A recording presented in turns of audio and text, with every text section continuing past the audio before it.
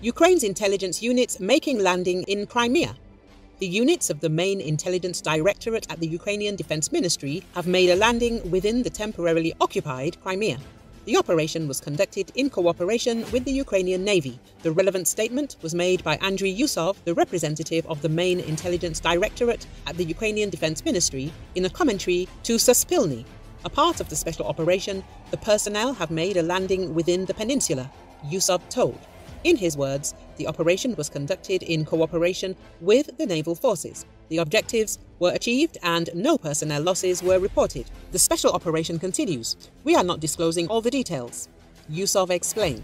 According to him, the enemy suffered personnel and equipment losses. The final figures are yet to be checked.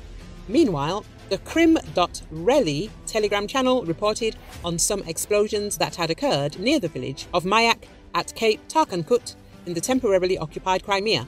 A battle involving aircraft took place there.